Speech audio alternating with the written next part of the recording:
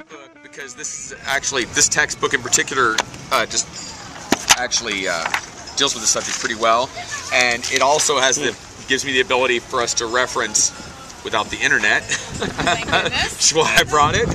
It also gives us the opportunity to reference other things. If somebody has a question that I might not know the answer to right off the top of my head, but if I can read a couple sentences, it'll jog my memory. So, so we do want to get to now. As you see, this is a full economics textbook, and you see you have to have quite a chunk of understanding before you even get to this part of the book. So please question aggressively, or I don't know if you want to use the word aggressively, or but assertively. Please be assertive about asking questions if you have even the slightest lack of understanding of anything that I'm saying. And this is economics, right? Yes. So does anybody understand what money is? Because this is an important foundational piece of knowledge before we can even get into anything else. What is money? Well, money serves four purposes. Now, the first one is a medium of exchange. Can anybody describe to me what a medium of exchange is? Something to use to facilitate exchange, so you don't have to have direct barter. Yes, exactly. That's an almost perfect. It's essentially something that you can trade for things of value and freely, and that everyone accepts has that value. It's a labor unit of labor exchanged for something you need. It can be a unit of labor, but it does not necessarily need to be a unit of labor. But ultimately, I mean, there are theorists that say that it ultimately derives from that. But for example, if you use a medium of exchange of gold, and then all of a sudden you just happen to find a mountain of gold, well, all of a sudden you have a lot of stuff that has nothing to do with the human labor necessarily. So now, second function of money is a unit of accounting. Now that is so we can keep track of the value of things. That's a pretty self-explanatory, just in its very name. Also, a store of value. Something like a cantaloupe is not a very good store of value, because first of all, you have to find somebody who wants the cantaloupe, and you have to find that person before the cantaloupe is gone from useful service, so to speak. So now so it allows you to store value. Sean, that first one again was Medium of exchange.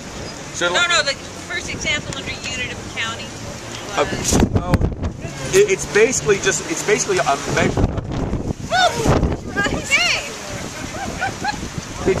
measure. It's a measuring tool, like a yardstick. It'd be a measuring tool, like, we're going to say, well, you could measure money in pounds if you really wanted to. I mean, and when it was precious metals, you did measure it in weight at a certain.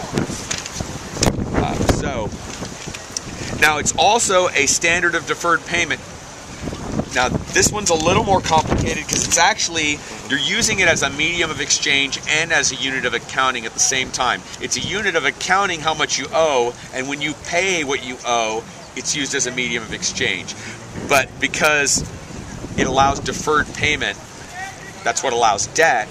So that is it deserves its own category, that particular combination of those two things.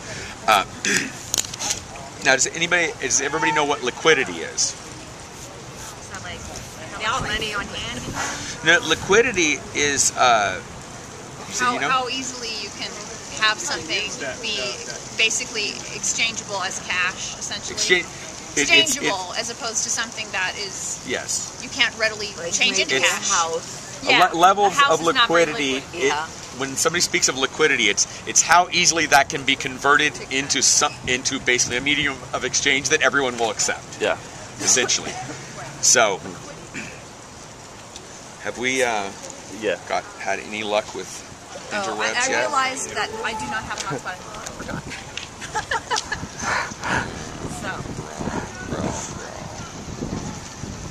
Well, this is going to be my history part. I do have. But for this purpose, we're gonna only deal with what's called M1, which is essentially currency, coins, traveler's checks, and checkable deposits. Deposits that you can basically just write a check and it comes out.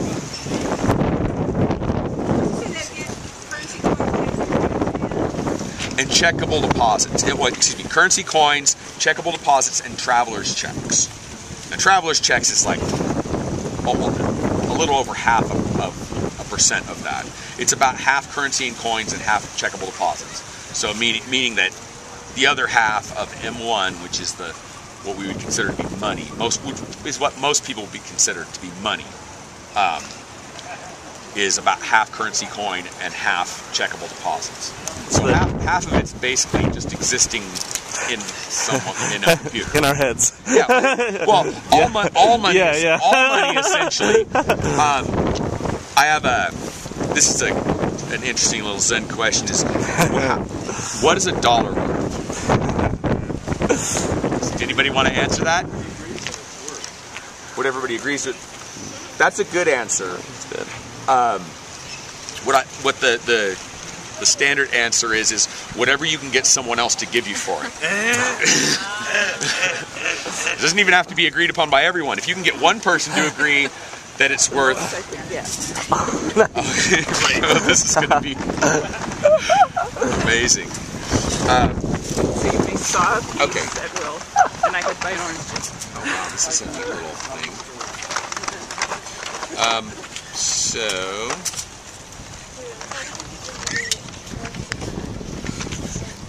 So that, when we get into what the Federal Reserve does and how it does those things, and would you like to get into the history of that first, or would you like to get, because now that we understand basically what money is, we can get, what I was thinking of doing is going to the, it says could not connect to the server. Oh, great.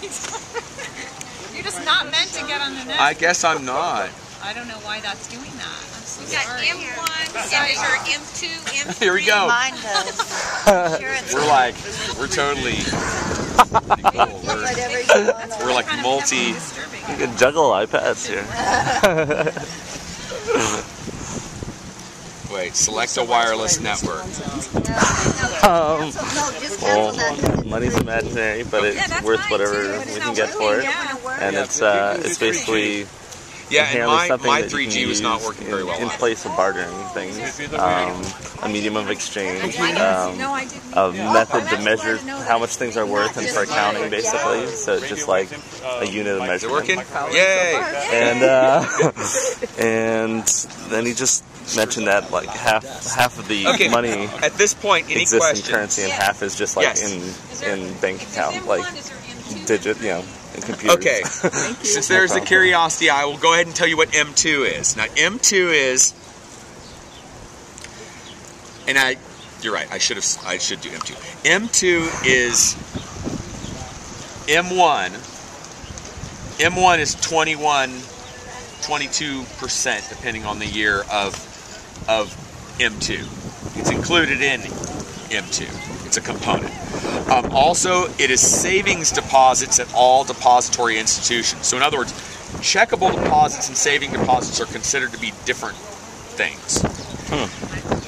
It's basically liquidity. It's savings. You can't just go and run your card or write a check and dump that savings. You have to go into the institution and withdraw the savings, or you have to transfer it. So that's the difference between checkable deposits and savings deposits, yes. Yes. And then small-time deposits at all depository institutions. These are also just little deposits that are in it. It's similar to the savings as well. And then money market mutual fund shares, which is similar to that type of deposit. You can convert mutual funds pretty easily. It's not like a regular stock. Mutual funds are a little easier to transfer around because they're diversified. Yes. With a checkable deposit, is that money that's not available to to use in the fractional reserve banking to loan out additional deposits? It's all available for that. Generally. Yeah. Yeah, and we'll get into we can go over fractional reserve also, which is another subtopic. There's a lot of subtopics. That's the thing, is because this is a very, very complex, very highly integrated system. Now, I do want to just at least briefly, before we move on with this, go over the history of the Federal Reserve, because that's actually very, very interesting. Now, we need to go over this thing. Man, I love this. I want to get one of these. Okay. So, does anybody know when the first attempt at national currency, when that occurred? At national currency here in this country, in the U.S. 1776. 5. Okay. In fact, prior to the Declaration of Independence, we attempted to do that. If you read, and I could look up the quote, but there's a lot of anti-big bank quotes from the founders. Realized that a lot of these folks were fairly wealthy in their colonial environment, and they were really having the screws put to them via centralized banking. They were being forced into unfavorable positions by that banking system. East India Company was and Britain as well. The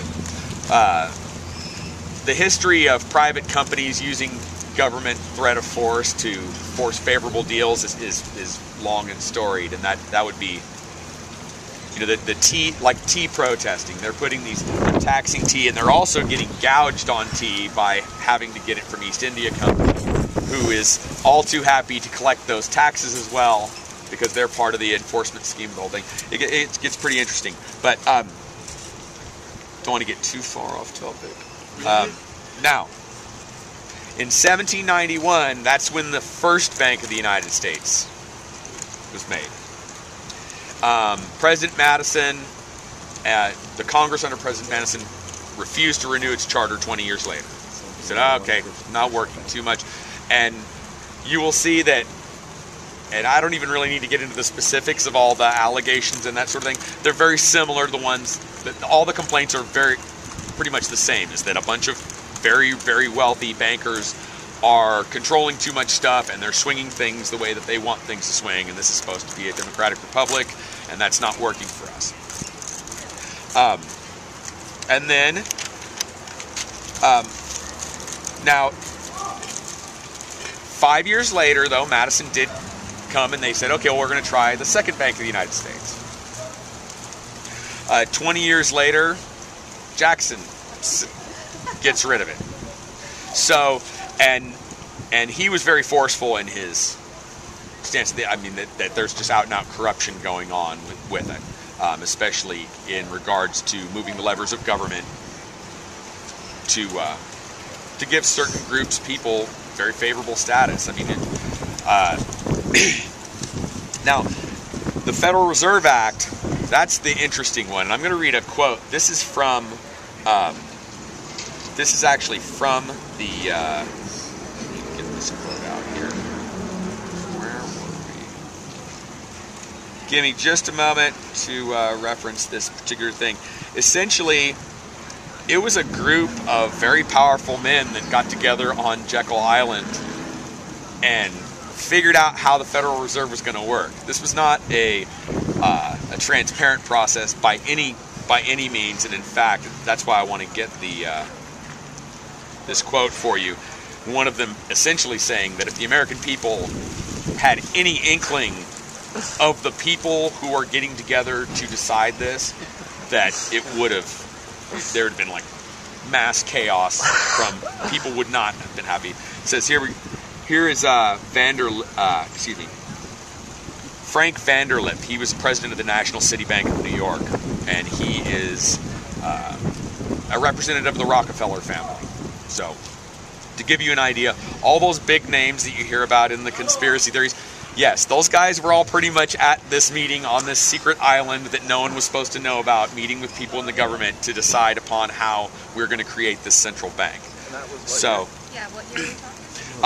1912. This was 1910 when they started getting together. Here, I'll just read this. In 1910, Aldrich and executives representing the banks of J.P. Morgan, Rockefeller, Kuhn Loeb and Company, secluded themselves for 10 days at Jekyll Island, Georgia. They had, in addition to Frank Vanderlip, there was the Henry Davison, who's senior partner at J.P. Morgan, Charles D. Norton, president of First National Bank of New York. You notice there's a lot in New York, and you'll also notice in the structure of it that the New York Fed is the only one that always gets to vote. All the rest of them rotate, but they're like the permanent seat because that's where everything's controlled from, essentially. And then also Colonel Edward House, who would later become President Woodrow Wilson, who passed this act's closest advisor, and he was the founder of the Council on Foreign Relations. So, big guys. Now, here's what Vanderlip wrote in his 1935 autobiography, From Farm Boy to Financier. You can tell he's very proud of himself. I was as secretive, indeed I was as furtive as any conspirator. Delivery, we knew, simply must not happen, or else all our time and effort would have been wasted. If it were to be exposed that our particular group had got together and written a banking bill, that bill would have no chance whatever of passage by Congress.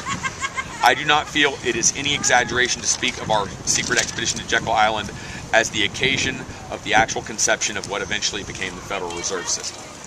So essentially, he's saying that a bunch of these rich guys got together, and that if they were found out to have been, I mean, he even uses the word conspire, conspiring to build this thing the way they wanted to, it would not have happened.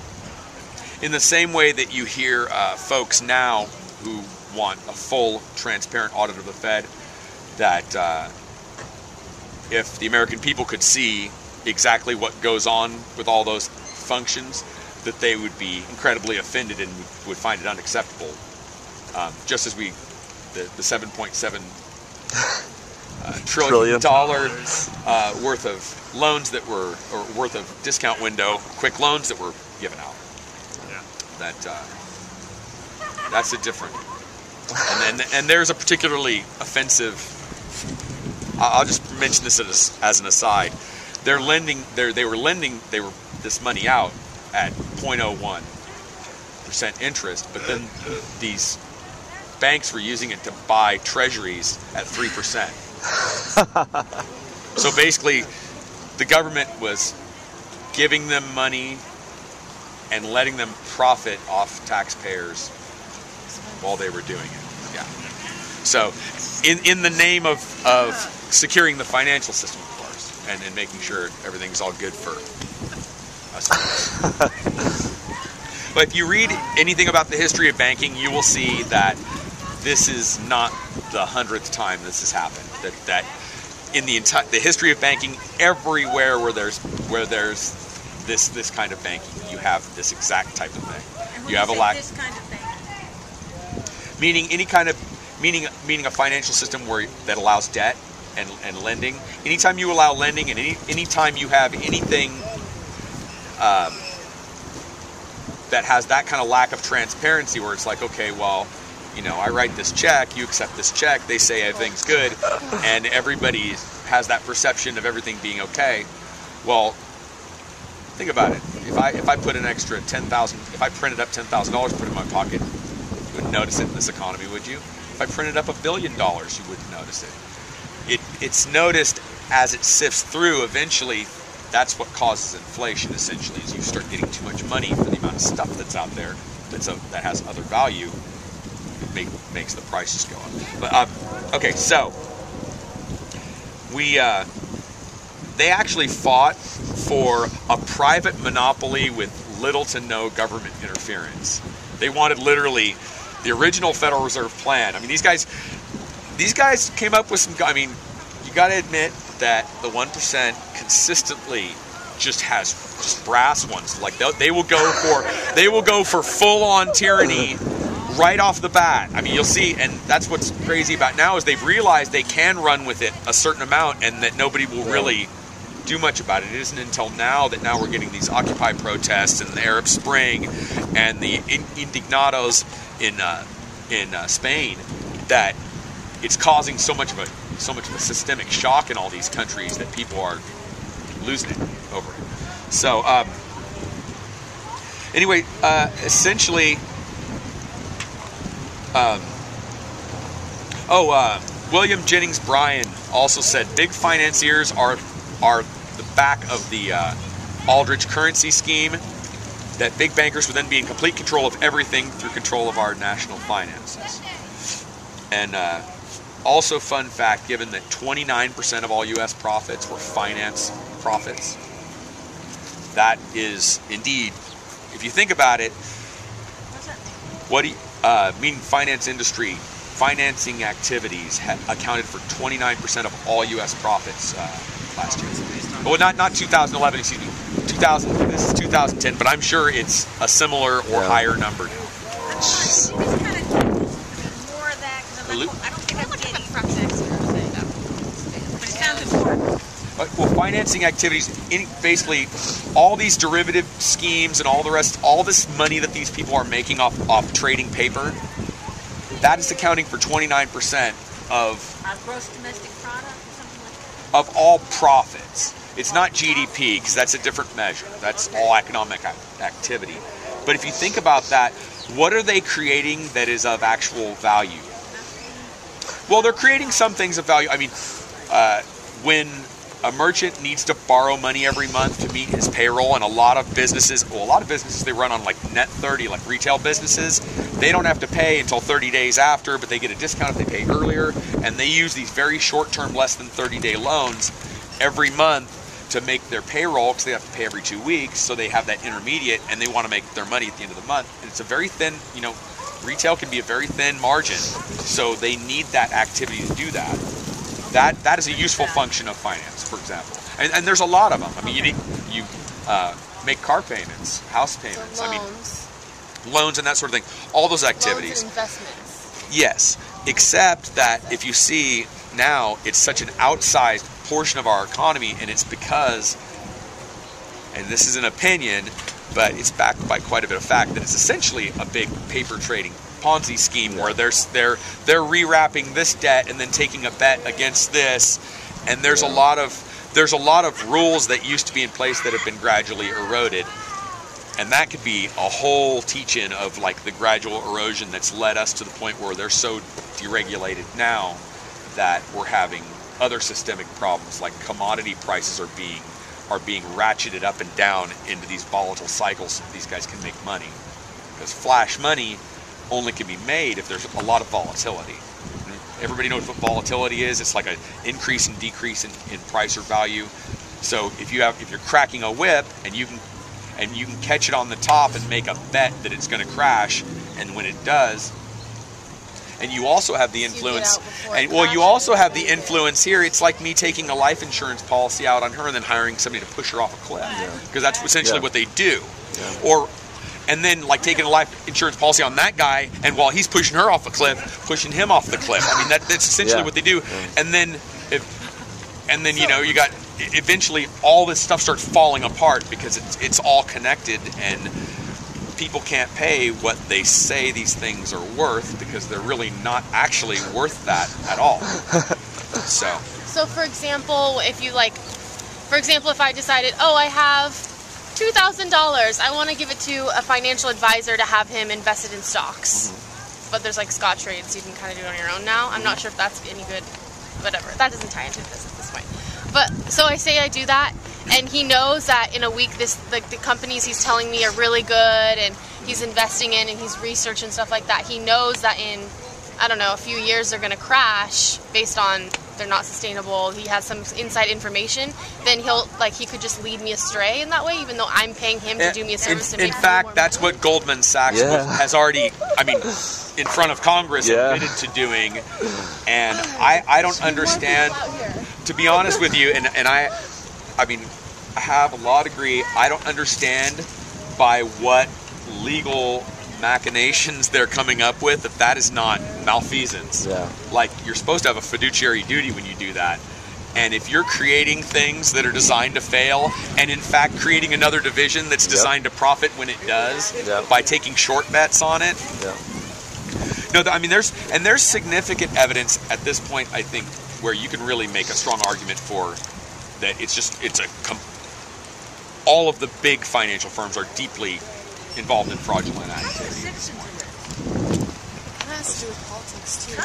What bills are going through Congress, they know, like, unfortunately, they kind of control the system by which they're judged. I'll just leave this person and make my that's done through a fairly. Too bad for them. Sorry. I better get back on track though. Okay, so let's see. I actually just found a picture that says I paid $125,869 into a house currently worth $91,000, but the bank is taking it back because I still owe them $355,692. I would be happy to also address that specific because the artificial real estate whipping up and down is another. It's a classic. Exactly what predatory financial people and/or institutions have been doing for thousands of years. It's a very, you bubble up an asset, and you make money while you're doing that because you know about when it's gonna happen, and then when it drops, you still ask for the same amount of money, and of course you're not expecting to get it all back, but you end up with all the assets back. Right. So you end up with whatever payments they had made and all the assets. And that's essentially what they do. And now it's even worse because they can take insurance policies out, and it's actually more profitable for them to foreclose because they've created instruments to make it more profitable for them to foreclose, and they've been deemed legal. And all the money that banks lended out to buy all those homes was all fictional anyway. They just created the money on. Well, essentially, yes. Well, essentially, but see, essentially, all money is fictional. All money is based on belief. It's like someone defaults on a loan, it's not really a loss to the bank because they invented the money in the first place. It is because you got to keep track of that sort of thing. So it could make one bank become insolvent, and in fact, it was used in. It was used in a lot of ways to create that. Oh, let me get another quote for you on the. This is during the Pujo hearings, and this is Democratic lawyer Samuel Untermeyer. He said, "If by money trust is meant an established and well-defined identity and community of interest between a few leaders of finance, which has resulted in a vast growing concentration of control of money and credit in the hands of comparatively few men, the condition thus described exists in this country today. To us, the peril is manifest when we find the same man a director in a half a dozen or more banks and trust companies, all located in the same section of the same city, doing the same class of business and with a like set of associates, similarly situated, all belonging to the same group and representing the same class of interests. All further pretense of competition is useless." So essentially, he says that banks all collude, and it's very obvious that they do, and then they eat each other, which is where we're at now. We're at comparatively few. There was recently a Cornell University study that showed that 40% of all the assets in the world are under the control of 147 very, very closely related financial firms. And a lot of those names are very familiar to you. And a lot of them aren't because they're 147 individual companies. The thing is, it wasn't until we've had computers that are as good as we have now that you could actually study those control relationships to that degree of certainty in real time, and to know, because what it'll be is like a company owns a little piece of this, which owns a little, and they end up exercising indirect control of a lot of things, and they can indirectly really, actually, it's as good as direct control because they indirectly control from so many different angles, and they are all representing more or less the same interests. And they're aware. Those 147 companies are aware of each other. Oh, absolutely. Well, no, they're actually closely interrelated, and a lot of them have the same, as he was saying, the same guy on several boards. And once you get into, 7 Degrees of Kevin Bacon with these guys, they're all very, very closely, like they all do business with each other. They're all part of the same club that we are not in. We're the ones that don't know. They know, and they're just counting. Oh, absolutely. They just count on us not knowing. Yeah. Yes. Pretty much. No, they're not even here. They're not in a board. What's that? They're in vacation. Yeah. We can go over fractional reserve really quick. That would be, I think that's just. I'll tell you all the teachings you want to hold. okay, let's go over well, before we go on to the and I think that's enough for history for now.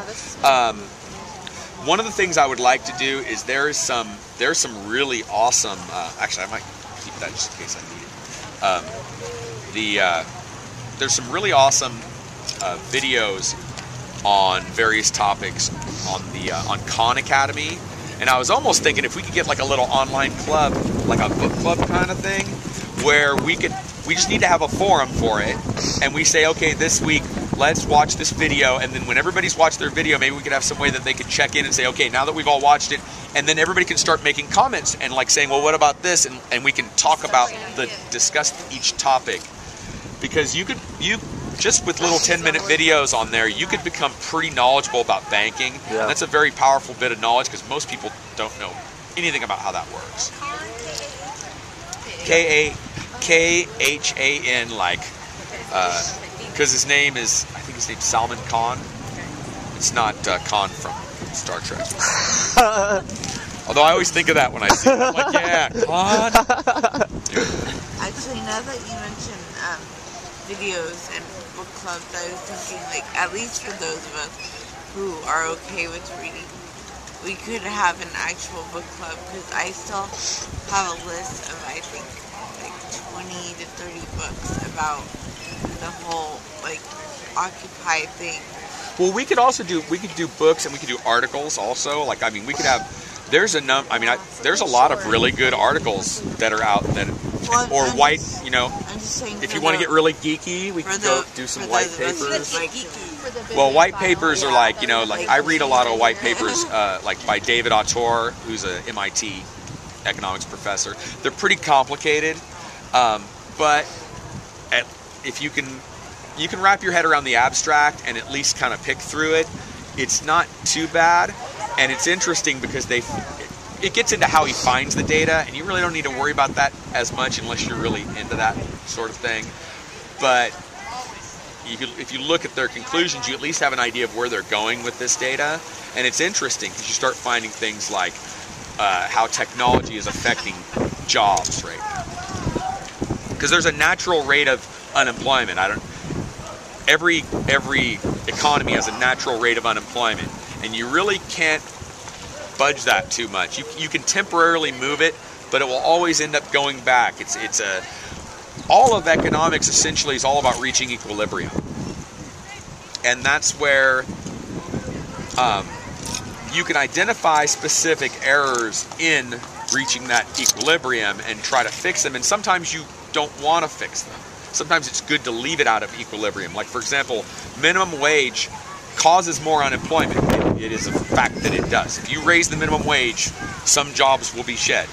But then you need to honestly look at that and you go, okay, is some lost jobs better because that's going to give more widespread economic power to more people, which will then encourage more local businesses, will have more money being spent at them, which could actually end up counteracting that job loss from the minimum wage loss. And you have to make that, what you have to do is you have to make that calculus, and that's why when you realize that 99% of what politicians say about economics is just pandering and bullcrap. I mean, it does not survive scrutiny by anybody who knows anything about economics. I mean, like literally, like you go that. If you know anything about economics, you know that it is factually false. I mean, like the math does not lie about certain things. If you have the right data, math is going to be correct every single time. And when you say something, well, math doesn't work, then you go, well, no, math doesn't work. Sorry. What are you gonna believe? What I tell you, or what you saw with your own eyes? Come on, man. Don't you trust me? But okay, so Fractional reserve banking. Now that's interesting. This is a way by which banks create money. And it would be neat if we had something we could... It would be neat if we had little monopoly monies. I'll have to do this sometime. We will do a fractional reserve like little thing so I can kind of show you how it works, and we can have like a little car, a little toy car and a little toy house and some monopoly money, and I can show you kind of how it works and how it actually creates new money. Because here's how it works. Every bank has to have a reserve amount. That's a percentage of your deposits that they have to hold on to. They can't lend it out. So let's say a good reserve amount that's easy to wrap your head around is 10%. That means if I put $100 into the bank, they have to keep 10 of it. They have to keep 10 of it as a reserve and not lend that out. Okay? So let's say I get my $100, I put it into bank A. So I'm over here, $100 in the bank, right? So how much of that can they lend out? $90. Because they got to keep the $10 in the vault, the theoretical vault that they have. So I'm glad we've established that money is believed, so that we understand that they don't really have all that money. It's in computer files. It's not, they have to order actual cash, but that really has nothing to do with money. Essentially, it's just a physical manifestation that some of us use, but most of us are increasingly not using that either. So essentially, they can lend out $90. Okay, so let's say somebody wants to take out a car loan for a $90 car, because we're playing Monopoly money levels or whatever. So the $90 car, or maybe this is just a while ago, but maybe never. I don't think there was ever a $90 car. But, okay, anyway, someday. But this money is fixed, so we're just using it symbol. So I'm going to go, this guy wants a car loan, so I give him a $90 car loan, which he then goes and pays this guy for the car, and now that guy has that $90 in a check form from the bank, right? He goes over to Bank B and deposits it, right? So how much money do we have now that exists? He just put a $90 deposit. This guy still got his $100 over here. They're just required to hold on to 10% of it. That's still his money. He can still go in there and withdraw it. So I think the key facet that you might have glossed over a little bit is that you deposited $100 in Bank A. They don't take $90 of that and loan it out. They just credit $90 to whoever's taking a loan. So $90 is created out of it's like it's exactly. $90 is still sitting there. They didn't give your $90 to that person. They're allowed to lend $90 against it. Oh my God! You got it. Yes. You got it. And he's about to get into the exponential problems as you take that 8 and then that's another. Now here's what's interesting is that that's a key point, though. Yes. Okay, let's assume this is where we are. The bank had $100. They have to keep 10. They loaned out 90. You're saying they still have that 100 and they create an extra 90. Correct. The bank's liquidated. Okay, we just did a bankruptcy. How much money does the bank have and how much do its creditors get? It doesn't have 190. It has 100 and it has a debt of 90. Yeah. It never ends up to more than 100. And that obligation is considered an asset also. Yeah. It's not an asset if they owe it. No. I'm saying the debt itself, the accounts receivable is considered an asset. Essentially, it's money that you're going to be owed. So they got 190. Yes, the paper has value. Two banks, there's now 190 in assets where there was 100. $90 now was created. that can continue to bounce. From one bank to the second bank. No.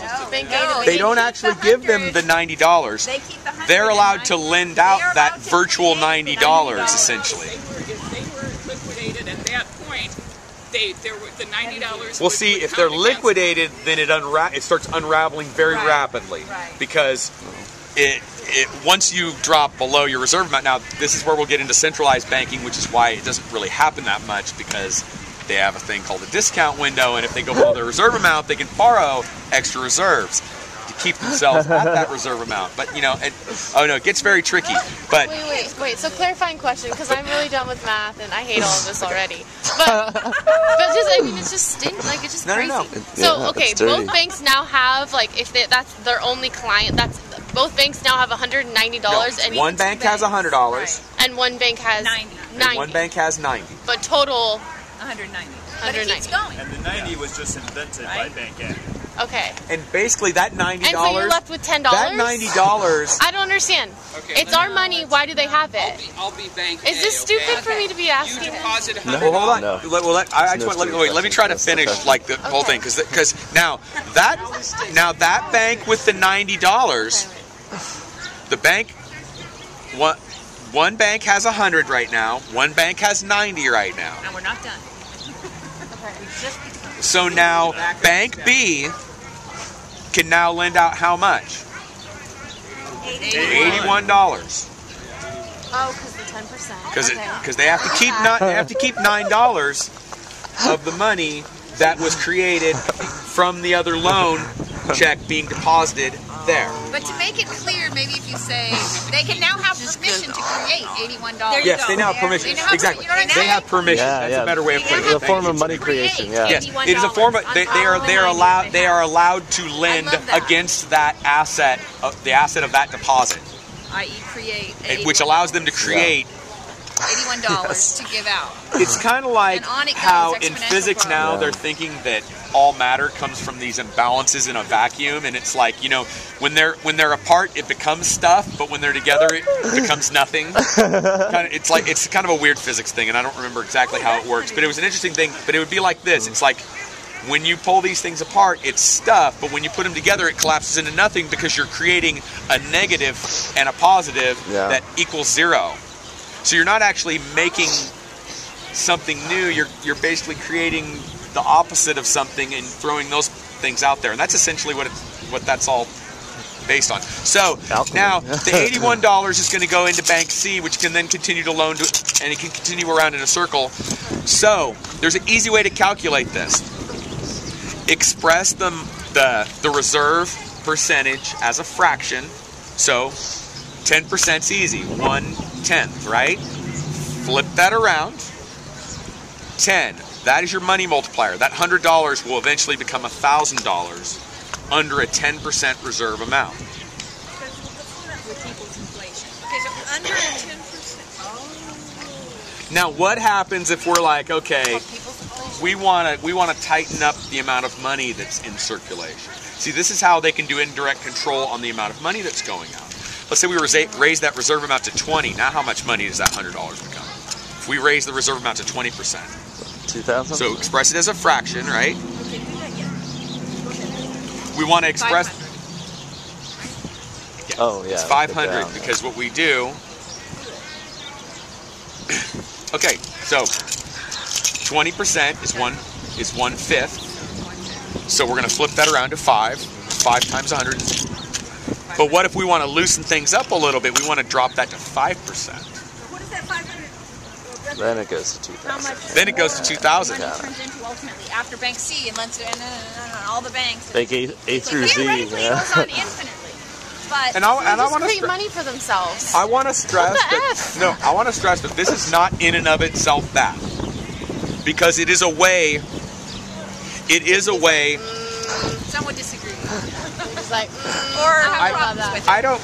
No, there are problems with it for sure, but it is not inarguably a bad thing. It is a thing that you can say, okay, there's some positive features to it and there's some negative features to it. And now the way that it's been implemented is a different matter also.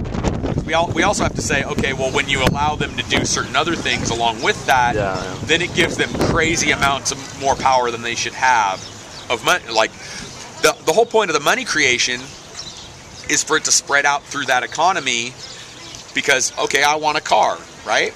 So now I have a car. Now that guy got some money, and he's going to do that. What it ends up doing is it causes the money to flow through that economy, and it actually increases. It can actually increase the wealth of everyone in that economy.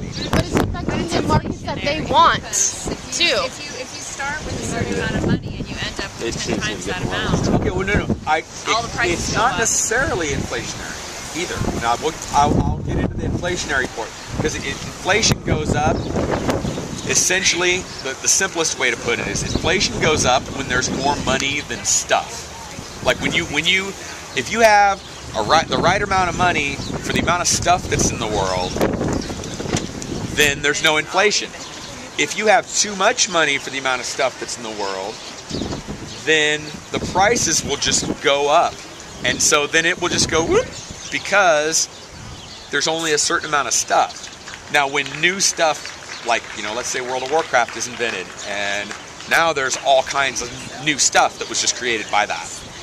And new stuff, that wasn't very much in raw materials comparatively. If you think about the amount of wealth that's been generated from a game that's essentially an idea that keeps a lot of people employed. And I'm not saying I like that game or that it's a good thing for you. No comment. Oh, I can do you a fun one on that. Okay, so. Sorry, you're losing me. Okay. Thank you for redirect. Okay, so essentially, let's say that game created $10 million worth of desire for that stuff that they just virtually created in a virtual world. Well, if we have an inflexible money supply and we have only X number of dollars, well, where's that money going to come from?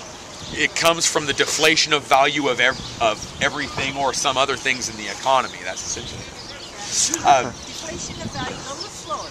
Deflation of value. Essentially, let's say there's only 100 gold bars in the world. We're going to be on the gold standard today. 100 gold bars in the world, and we have 1,000 economic units of stuff in the world, right? Well, let's say we build 1,000 more. Well, we still only have 100 bars of gold to pay for all that 2,000 economic units of stuff. Okay. So now all that stuff's worth about half as much.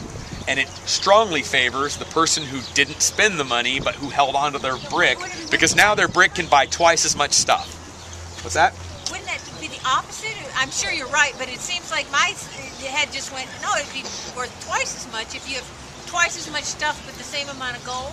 The gold is worth twice as much now. The gold, gotcha. The gold becomes worth twice. The medium of exchange becomes worth twice as much because you're limiting the amount of that. But there is no limit to the amount of economic activity, especially when you start adding in services in addition to goods. Mm-hmm. You can create an infinite amount of money worth of services.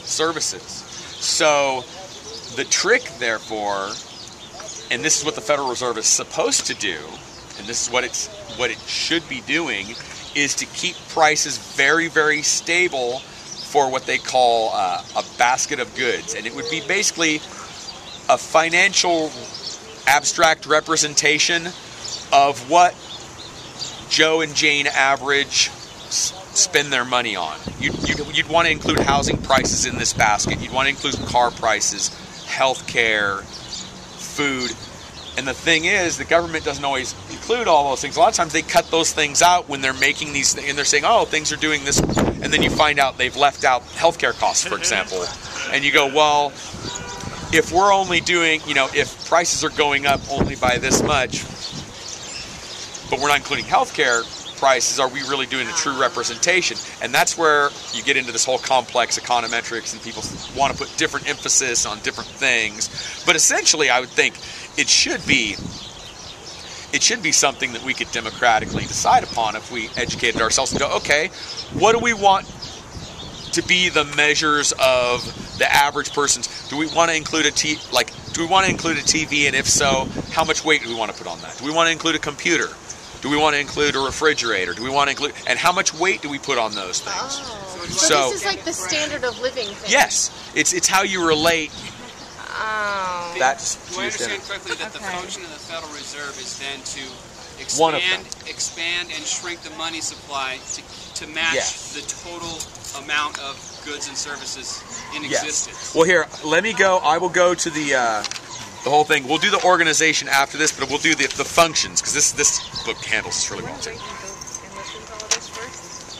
There's another. You might want to announce. Oh, I don't know. I'm having a an outreach meeting at 3, but it's 3, and anybody, we can push it off a little bit. What time is GA's 4? Yeah. 4. Okay. So maybe we should go do that then. Whenever you want to start it. Okay, why don't we go do? We'll go do that now. What time is it? 3 o'clock now. You're just mesmerized. I'm gonna put this all online too. So. Okay, good. Okay. Yeah.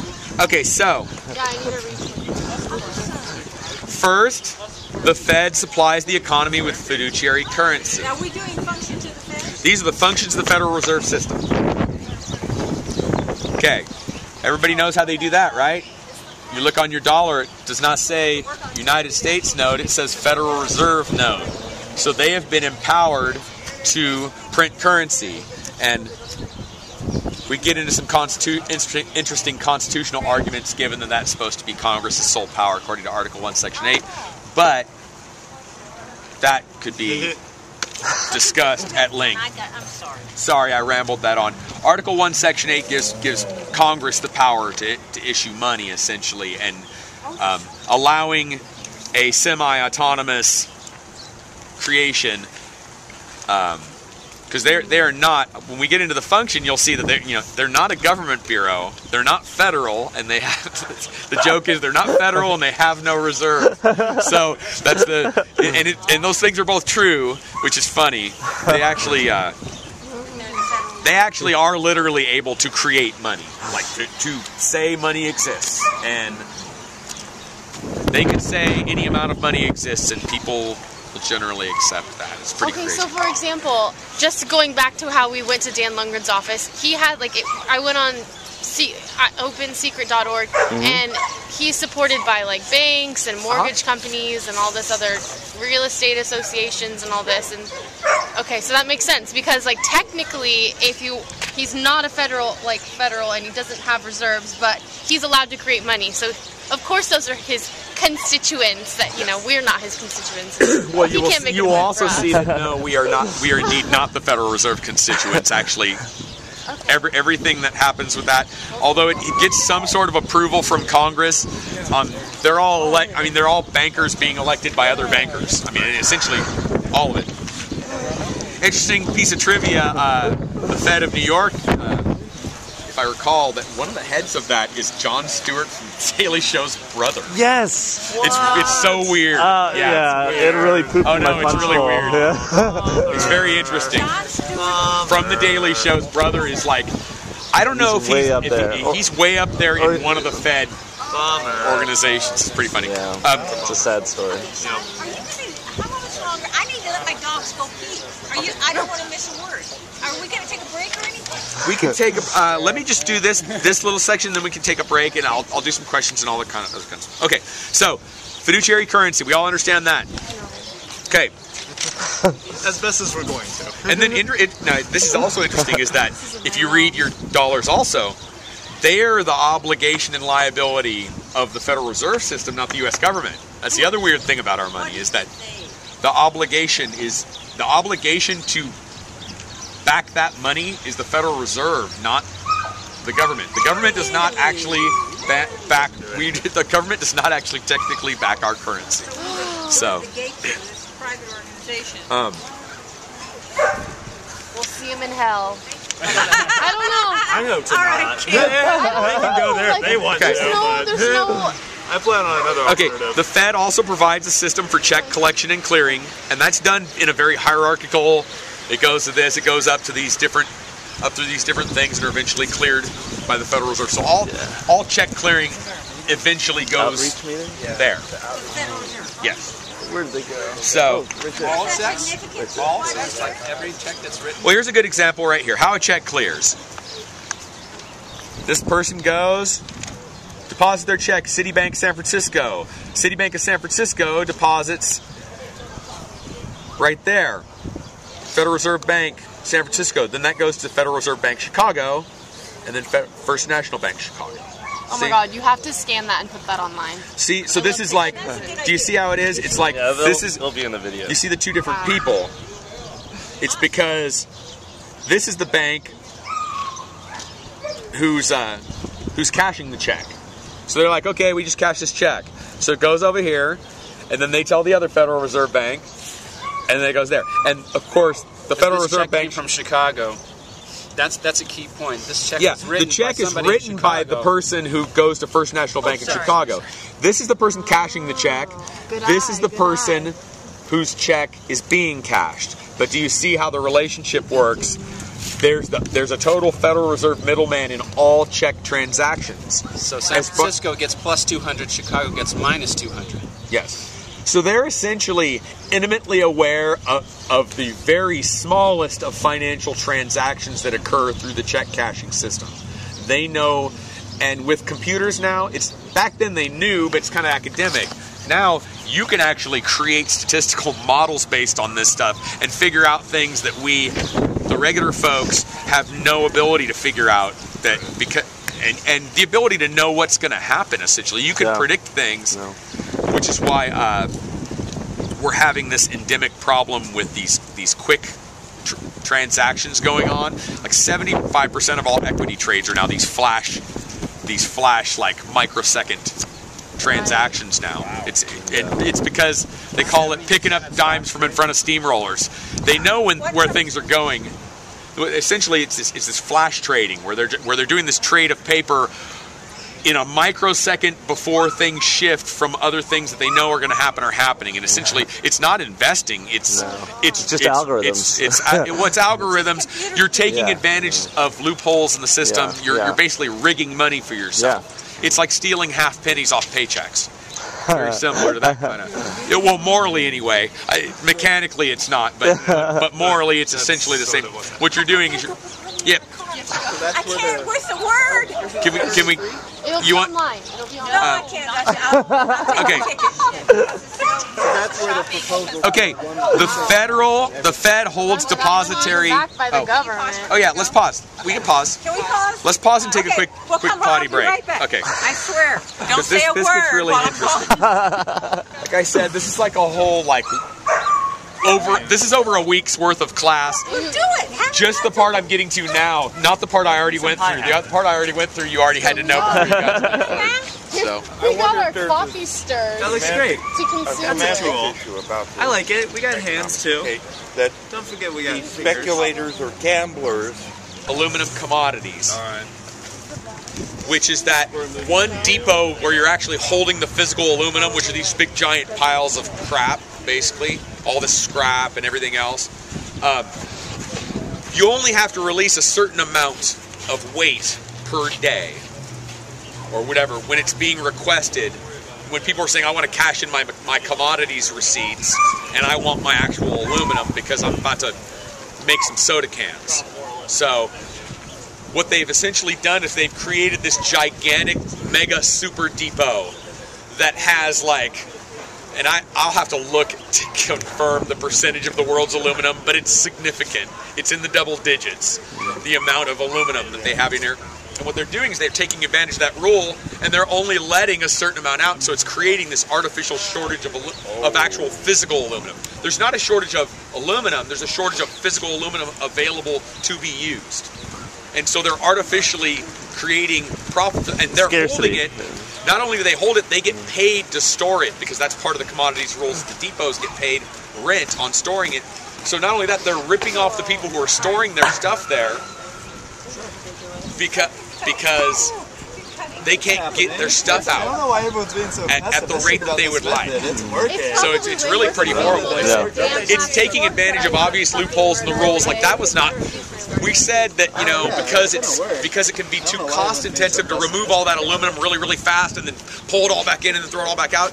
It's like to allow the storage people a little bit of okay, we can plan. We're going to do this many tons of aluminum per day, so we know we're going to be shifting this. We're going to be shifting this. And so they've taken advantage by going, okay, well, we're going to create a city-sized big bucket of aluminum and only let you guys have this little pebble out each day while we store it. Oh, yeah. Oh, the De Beers family, essentially, the only reason why diamonds have any value whatsoever, because really, diamonds aren't worth crap now. Because they can be totally you can make artificial diamonds that are so close to perfect that it doesn't matter. And they do them for industrial use all the time. But essentially, the slave labor diamond people like the De Beers family, they want to keep that value artificially high, so they hold all the diamonds. Somewhere in there. And it's interesting because I don't know, are diamonds commoditized? I am not sure if there's a diamonds commodity because I don't recall there being one. Because if there was a diamonds commodity, there isn't one because there are varying qualities. Because if there was one, somebody would just start making diamonds because it would be way cheaper and it would drive the price of all diamonds way down. So they don't want to do that. Yeah. No problem. Okay. Number 3, we've already gone over 2. I'm just going to reorient us here. Okay. The Fed supplies the economy with fiduciary currency. It provides a system for check collection and clearing, so their fingers are on all that. Number 3, it holds the depository institution's reserves. So those local those 12 feds, they hold that little 10%. That 10% doesn't stay at that bank. That 10% goes to Papa. Papa gets to hold on to that. So, and then Grandpapa's the actual Federal Reserve. I don't know. It's mostly all guys. I mean, it really. That's white true guys too. I bet. Yeah, but mostly all. Who's Papa in that? Who's Papa? Would be the 12 Federal Reserve, kind of like the branches. It's like the trilateral the district banks. Well, here's I want to get into the structure, but this is a map of like all the different districts of the Federal Reserve. Same mob.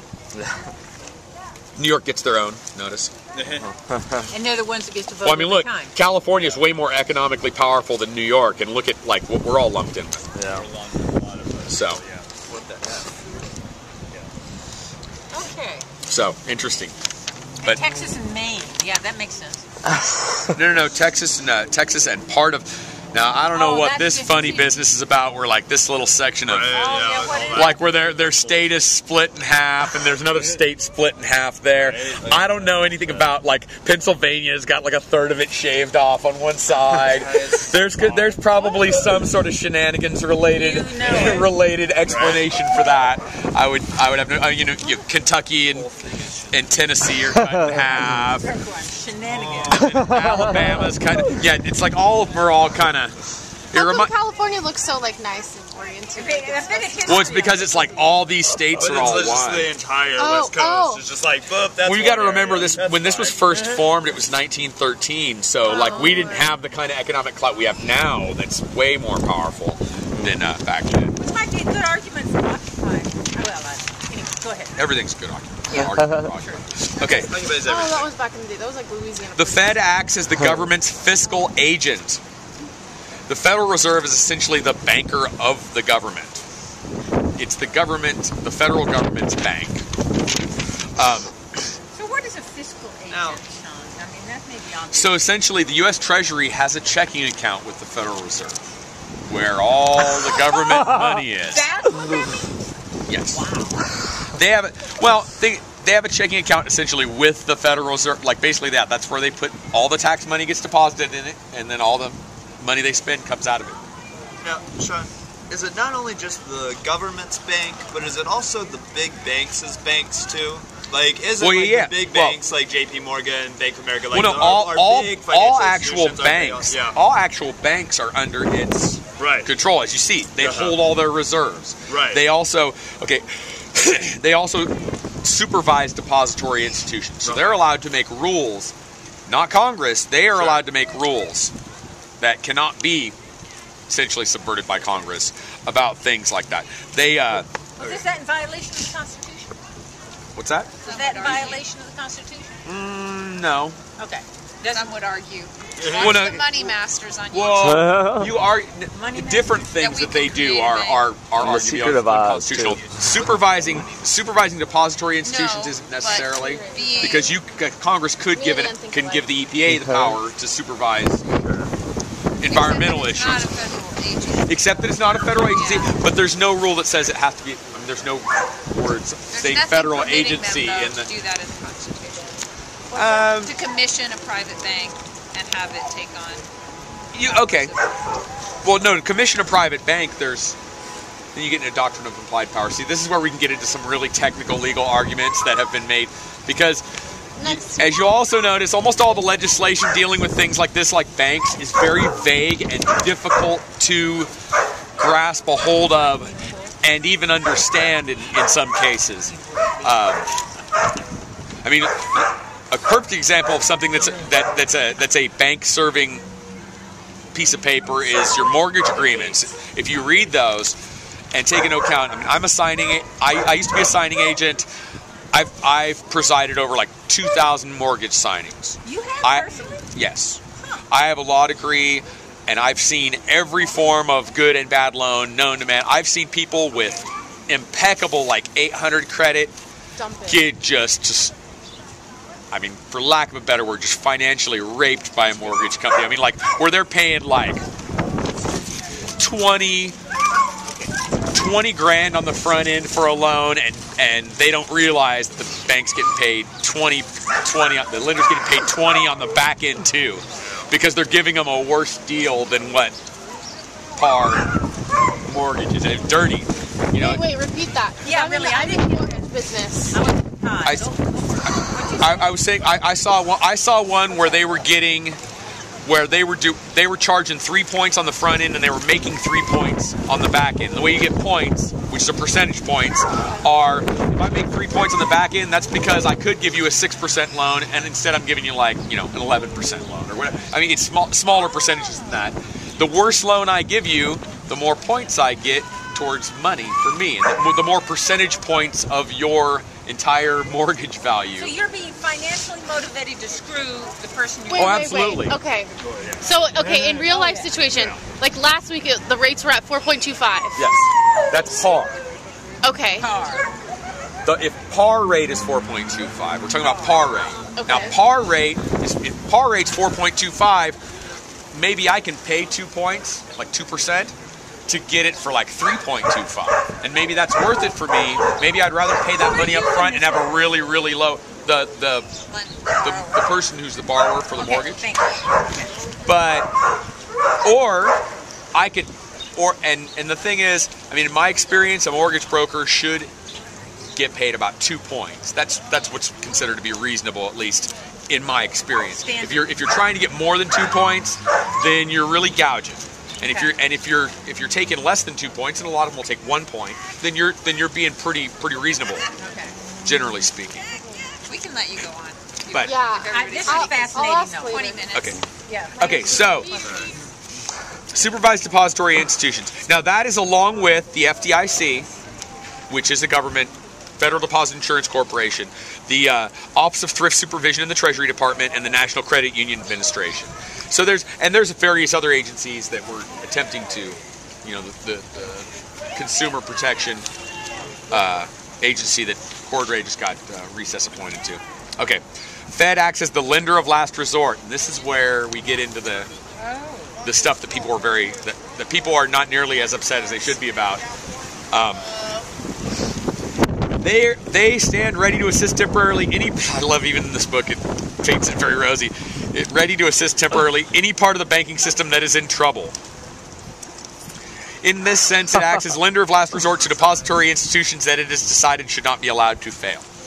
Oh. And it gets to decide. It has decided when they failed. Yes. Oh. Yeah. Yeah. Now, but hold on now. Now, in their supervision, they can actually take over a bank that's not performing. They can say, you are in breach of fiduciary duty, you're not doing a good job, you're screwing things up, we are going to take your bank over. And they can do that. Remember, they hold all the reserves for all the bank. Banks exist because the Federal Reserve System allows them to exist. They're the ones who are allowing them to exist. So they have to basically do what the Fed tells them to do. The Fed doesn't take them over. One of the FDIC or the OTS or the individual 12 Federal Reserve banks can directly take them over. Can take over a bank. Yes. Wow. Can basically say that we are going to decide how this thing is going to be run. So there's a law. I mean, it's not like they take over ownership. It is almost like a bank being nationalized by a government, though. It's very similar. It's like, okay, we are now making the decisions, not your investors, not your board of directors. We are now going to make the decisions for that. Actual assets. What's that? I mean, if a bank fails, the FDIC takes over the actual assets. It will decide. Well, see, now that's if a bank fails. This is not. Yeah. This is saying, okay, you're screwing up. We're going to take over your bank, and it doesn't have to fail for them to do that. They can decide it's being mismanaged or recklessly managed, and they can do that. We don't like your face. Basically. We don't like. They can't. Well, and then of course there's okay. They also regulate the money supply. Now this is interesting. What are we doing now? What's this list of? This is listing. This is what the Fed does. What the Fed does. What it does. So they regulate the money supply, and the way they do that, I will get into in just a second. And it's interesting because it's not intuitive. Essentially, it's by buying and selling treasuries. So let's say they buy a bunch of treasuries. What does that do when they buy treasuries? It creates more money in the money supply. It creates more money. Because they create money out of thin air. They buy treasuries. They're treasury bonds, government treasury bonds. From the Treasury, well, they're not from the Treasury. They're buying them, I think, from Goldman Sachs right now. But, and all these big financial institutions, all are making intermediary money on all these exchanges that occur. When the deposits go in, when they come back out, the federal government's being charged for that. When they go into that, isn't it true that all it's just they're just created by the government. Okay, they're a piece of paper that now the government will back treasuries. That's the thing, and that's the weird relationship. These guys can create money for free, and what they do is they buy treasuries when they want it. You're thinking they're taking something, but no, that's how they release money into circulation. But who are they giving the money? See, it's not necessarily the only way to get money into circulation, if you think about it, but it's a way to centrally get money into circulation through specifically controlled avenues controlled by them. Essentially, they put all money that goes into or out of the economy flows through this filter, and they skim at every level of that filter, and that's another issue. And if all they were doing was skimming to maintain the system and to be able to keep volatility out, like for example, to make sure that money is sound and that it's backed and that we have the right amount of money so the prices are not going to start going up. If it was doing that transparently, it's something that could be done. But right now it's done. They don't. I mean, if you saw Ben Bernanke in front of Congress, he said, "No, you should have told us who you gave this money to." No, because it would have discouraged the banks from coming again for emergency lending.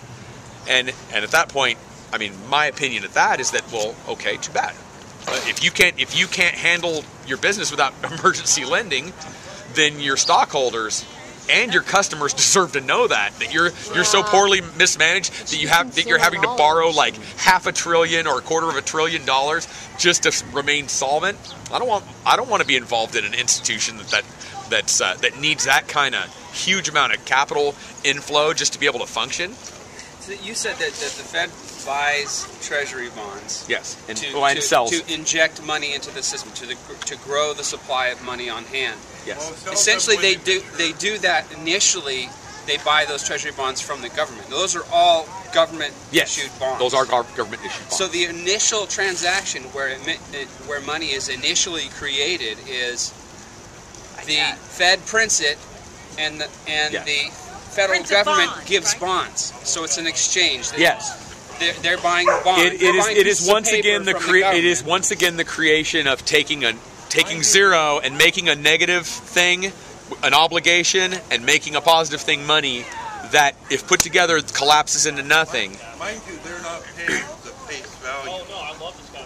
Well, when we start getting into bond discounting, I don't want to get in, like, that's another, like, getting into bond discounting is going to get too technical for what we're trying to do today, at least. So the Treasury Department, I'm going to ask you, is going to create a piece of paper and says, this is a Treasury bond? Yes, government creates a Treasury bond. It says, this is a Treasury bond. The government will pay you X at the maturity of this Treasury bond. I'm the Treasury Department. I'm going to sell it to you now, and you are going to take. then you're going to give me money. Then I'm going to print my own pieces of paper, call them Federal Reserve notes, and give them back to you. And then what am I going to do with it as the Treasury Department? Well, how you're going to spend it however Congress decided, theoretically. Okay. Yeah. Okay. Does this support probably right back then to all you. money Yep. is created out of debt? Well, that right? All money Isn't in that circulation kind of how it's been working? is created out of debt. I mean, I don't The want way to that we, Federal Reserve the way that we create it, yes. Yeah. I think that's worth saying. I'm glad. Yeah, that all money is created. She was just wanted to mention that essentially means that all money put into circulation is created out of debt. Right. Yes. Right. So- That's the plain exact Now- If you paid off all the government go debt, and there do would that. be no money in circulation. It would be. It would. Yeah. It's like a particle and an antiparticle, and they boom gone. Nothing. You And might. There's a They're couple two. movies They're out. two things. Know this? What's that? Do all economists, everybody who's got a degree in economy? Oh, absolutely. So there's a lot of people walking around know this. Oh, I don't feel that they have any ability. Yeah, but they'd rather Well, see, push Freakonomics on us. But okay, and say, now let me get the last. This is the last thing the Fed does. Sorry, go ahead. The last thing the Fed does is intervene in foreign currency markets. Guess what? intervene in foreign currency markets. And this is a complicated, because the way this works is complicated also, but essentially what they do is they buy and sell US dollars on, there's a foreign currency exchange market. And interestingly enough, one of the ways that China is keeping their currency so low in relation to ours is that they are buying, they're basically converting to dollars and they're buying a bunch of treasuries themselves.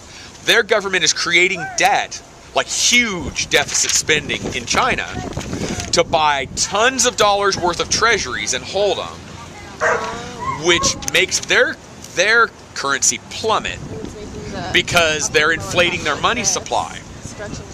So in relation to the dollar, yuan, I believe, it loses value, but that also pumps our value up. So what it does is it creates a trade imbalance where you're going to see a lot more goods flowing in for cheaper. Now, at a future time, I want to get into why that's not necessarily a bad thing for us in the long run, because we're getting all their stuff, the actual stuff we're getting. And this debt exchange, eventually, that scheme cannot last forever. They cannot continue to just deflate their currency. But once the stuff is no longer usable, then we can't even sustain our own society because we've grown a dependency on China.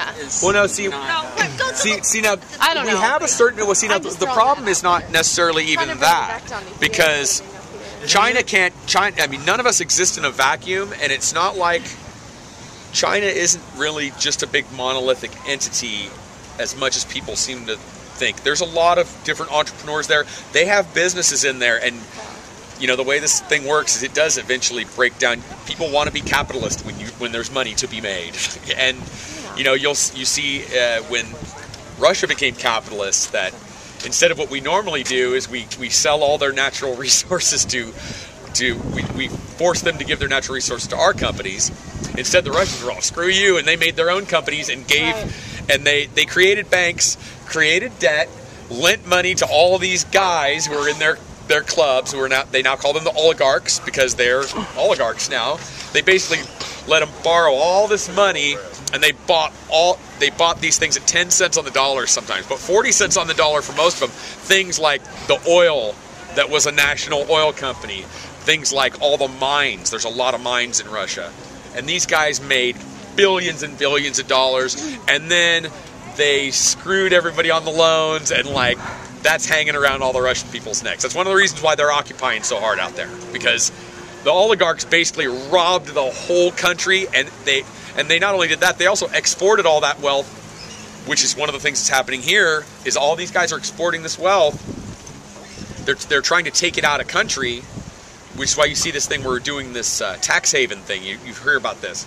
They're making all this money overseas, and you hear this thing where, oh, well, we need to have a repatriation tax holiday. What?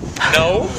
What do you mean we need because it'll encourage all the money to come back. But you're still encouraging them to invest overseas. So they're going to come back, they're going to screw around with it here, and they're going to take the money back out again, and they're going to wait for the next holiday to bring it back, because you're going to encourage that behavior if you do that.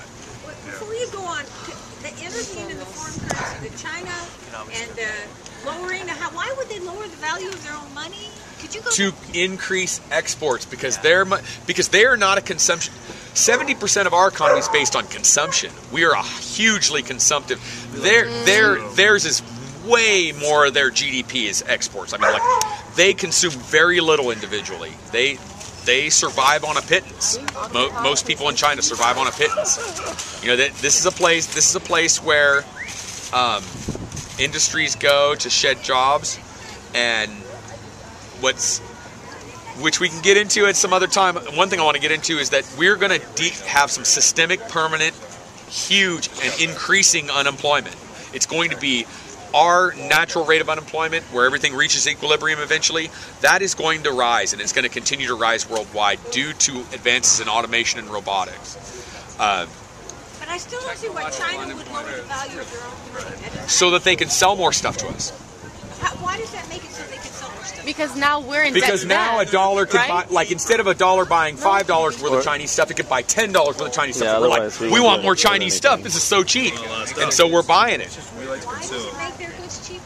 Oh, because of the value. I don't. Because they've devalued their currency on purpose. It's like when They did. It's like what, macroeconomics? They sold products less than it cost them to make them, so they could ruin our television industry. Well, that's a different type of competition now. Well, see, with this is the intent to completely devalue their own currency and slightly overvalue ours.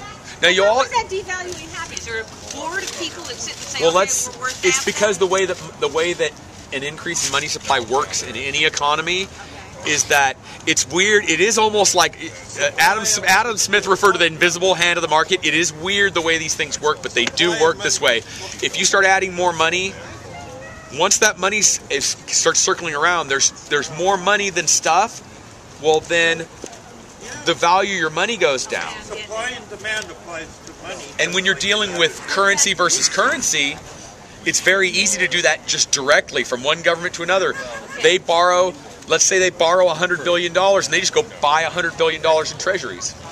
Well, now they just went and took all those treasuries, and now they have this huge amount of debt. They have too much money in circulation, so their value of their currency goes down. Our value, and so our value relative to theirs goes up. Wait a minute, no. So if they bought our treasuries, then more money is circulating in our economy. So our goods would be inflated, right? No. It has to do with the it does. Theirs would be relatively cheaper. Theirs becomes relatively cheaper. More money is flowing. So it also. We took on more debt when they bought our treasuries, right? Oh, I wish I did. No, see now here's the thing about China and treasury bonds. They are manipulating our currency, and they're really manipulating their own more than they're manipulating ours. Like they have a small effect on our currency, but they're having a huge effect on theirs. So it doesn't matter because bump this one up, bump this one down. Their object is to increase the gap. So no matter how they do it, if they increase that gap, it's good for them. But why? But in the long run, see, and this is why I wish I want to get Chris down here to talk about this, because he really is eloquent about this. You're eloquent. Yeah, thank you. In the long run, what happens is we're getting all their stuff. We're extracting all their natural resources. Like, stuff is what matters. I mean, money is largely fictional, and yeah, there's all these obligations, but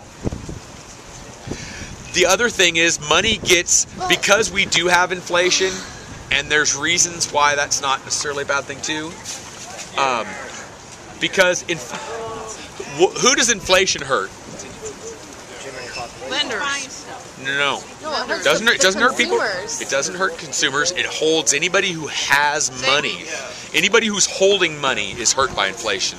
Because what happens is when inflation goes up, wages will rise. All these things will rise. There's something called price stickiness, which is like, okay, the price went up by like 3% inflation, but it costs a lot of money. No, what you're saying about the cost of living earlier is the government can say, okay, cost of living is your groceries and your shelter, but that doesn't include things like healthcare and other things. Well, that... sometimes it doesn't. What I'm saying is there's different measures of it, and you got to be, when you're looking at somebody reporting on things like that, you need to look and see which measure they're using. Just like with unemployment, there's unemployed, and that means you're actively looking for employment, and then there's like long-term jobless that have stopped looking, but they would take a job if they saw that they were available. There's a bunch of different categories of that, and you have to watch out which ones of those you're looking at. And then there's people who are not working, and that could include retired people who don't want to work. So then you go, it might look like a big number, but then you're like, well, there's a lot of retired people in this community. Oh, well, the retirees might be skewing. So you have to look at each one of those numbers and see how they relate. So going back to how, so that negatively affects the lenders, you said, yes? Inflation inflation negatively affects all holders of currency. Anybody who has money. Okay. Yeah.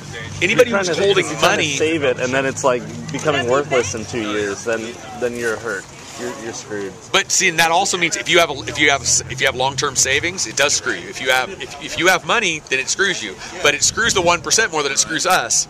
So that, I mean, it is something to be considered. That inflation does screw.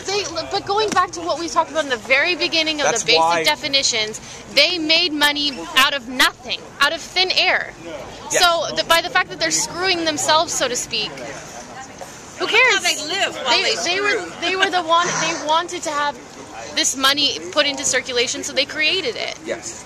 So when it's now we can get into we could also get into at a later time the different types of monetary systems that are possible, or we can get into the different ones that have been tried, then we can get into different ones that are possible, because possible is different, because we can get into like resource-based economy stuff. We can get into interesting things like I've seen suggestions that the government issue money, and the way that what they do is they create money anytime the government needs to fulfill a function. Cops will kill you. They will. They will break your arms and they will kill you. Can we make this like a bi-weekly or weekly teaching? Because economics. Since I am like going back and probably going to graduate school for it, I should talk about it a lot, because I'm gonna have to do some teaching. On your test. Same time, same place. Sure, I can do that next week. What time is that? 3 o'clock? We can do it anytime people want. 2 is when we did it. 2 is when we did it today. I'm fine with either.